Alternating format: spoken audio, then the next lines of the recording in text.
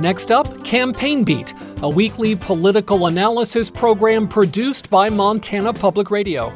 Campaign Beat is hosted by Sally Mock and features Lee Newspaper State News Bureau Chief Holly Michaels and Rob Saldine of the University of Montana's Mansfield Center and Political Science Department. Here's Sally. Holly, the Democratic and Republican candidates for Montana's new Western Congressional District, Monica Tranel and Ryan Zinke, have had only one face-to-face candidates forum so far, and that was last month in Missoula. And from the moderator's podium, where I was standing, that forum gave voters a clear contrast between the two on several major issues. Yeah, it really did. It was an interesting setup because questions came from the audience. And the very first audience question was about access to abortion. And this forum was fairly shortly after the Dobbs decision, so obviously front of mind for a lot of people. In his answer, Zinke told the crowd that he thought a total ban on abortion access was too harsh, and he raised the issue of situations where the life of a pregnant person is at risk, or cases of rape or incest. And he said that he thought women had the, quote, right to make sure she saves herself on these medical conditions. Back in 2014, when Zinke first ran for the House, he actually got criticism from fellow Republicans for his views on abortion, even though that race he was endorsed by the Montana Right to Life Association. He's previously backed bills that support parental notification for minors seeking abortion. He's supported legislation not to allow federal funding to go toward abortion, but where Republican criticism has come from is in 2009, he opposed personhood bills that would have said life begins at conception. For Tranel, she said pretty clearly she would vote for a woman's right to live life on their own terms and choose how, when, and whether they become parents.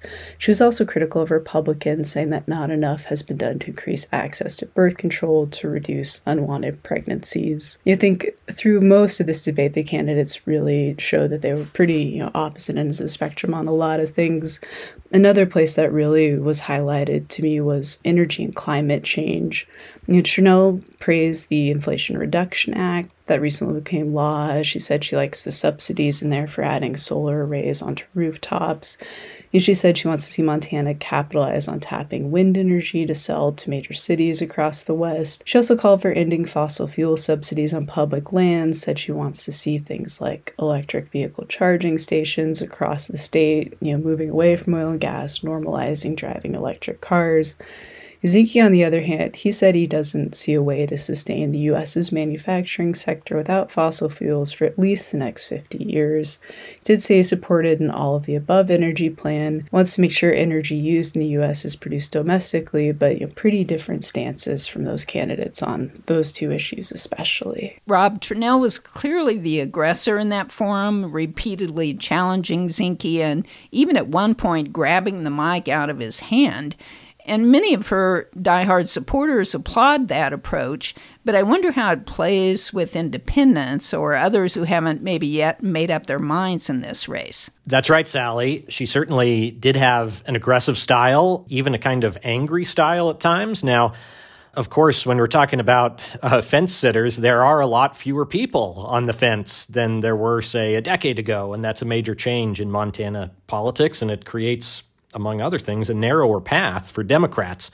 But even so, swing voters and ticket splitters haven't totally disappeared, and for Tranel to have a shot, she's going to need a twofer, a big turnout from the Democratic base and the vast majority of voters who are still open to supporting candidates from both parties.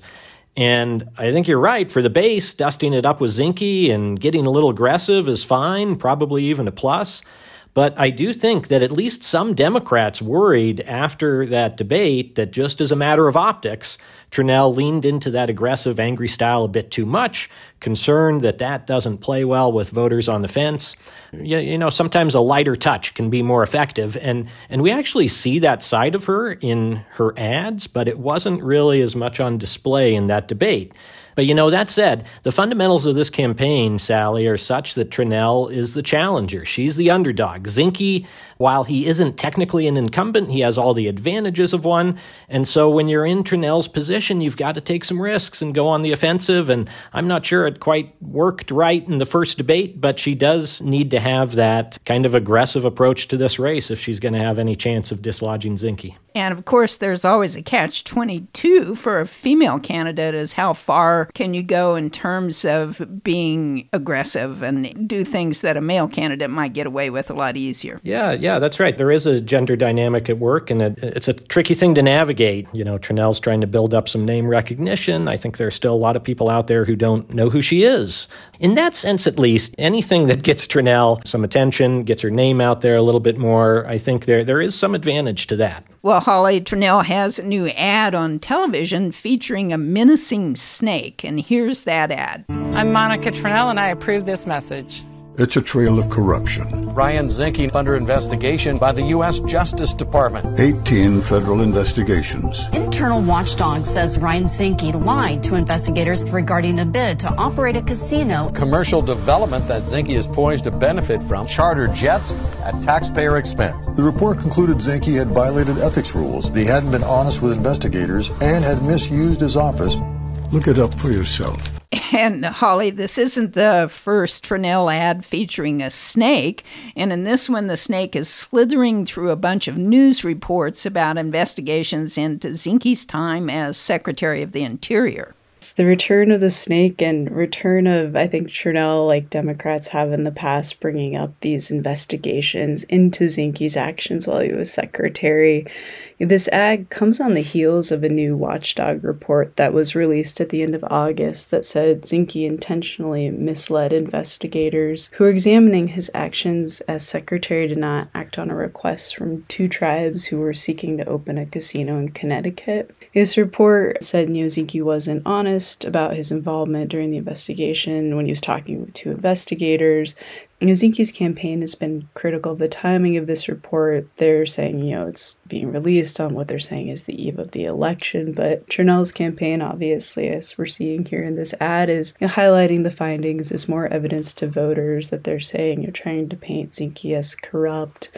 These investigations came up in the primary. It might have been something that helped former State Senator Al Olszewski come pretty darn close to picking Zinke off in that primary. And, this ad shows it's something Tranel probably sees as a weakness to keep bringing up. And I think we've talked about investigations before. They're going to keep coming up because I do think it's something where Democrat Tranel in this case feels like they've got a good line of attack against Zinke. Well, Rob, is it a good line of attack? Like former President Trump, Zinke says he's merely a victim of the deep state, and a lot of his supporters agree. Right. But yeah, for sure, it's a good line of attack. It's one of his big vulnerabilities, so, they absolutely need to do what they can to exploit it.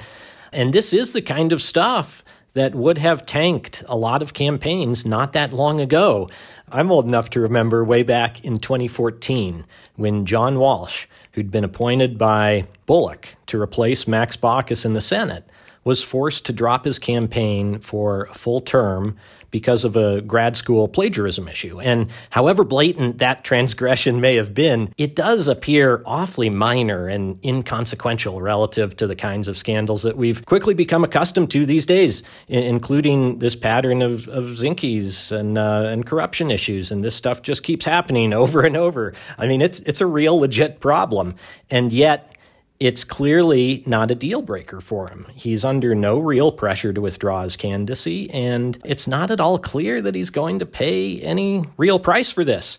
That doesn't mean you don't press the case against him. I mean, that's what you've got to work with. But the reality is, as we discussed a few minutes ago, voters are now much more dug in on one side or the other. Very little is going to dislodge them. There are fewer swing voters. And in that kind of political climate, it's difficult to have stuff break through. And so it's not clear how much traction Tranel can get with this, but it's one of her obvious plays here. Well, here's an excerpt of a new television ad from the Zinke campaign. Before Biden, a gallon of gas cost a couple of bucks. Groceries were affordable, no inflation. Putin was scared of America's military might. It was a Montanan who led the charge for affordable American oil and gas. A Montanan who kept America mighty, 23 years as a Navy SEAL. And that Montanan always came home to whitefish. And this ad, Rob, goes on to say that Zinke will bring back, quote, affordability, decency, and sanity. Yeah, I actually think it's a really nicely done ad. It's seeped in iconic Western Montana imagery with a heavy dose of feel-good nostalgia and Americana. We see Zinke at ease with fellow Montanans at a small-town rodeo and so forth. There's a little God talk, some fishing, some high school football, some small-town cafe chit-chat, protecting public lands. These are all good images for him. And they collectively push back against what I think is his other big weakness beyond the corruption issue, and that's the suggestion that he's not really one of us, that he's a carpetbagger with more ties to Santa Barbara these days than the Flathead.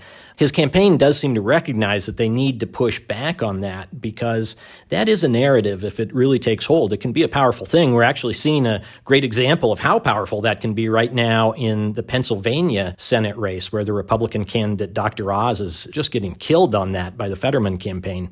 But then on top of all that happy content, Zinke does, as that clip showed, briefly take a couple shots at Democrats, mentioning Biden by name, although he doesn't mention Tranel.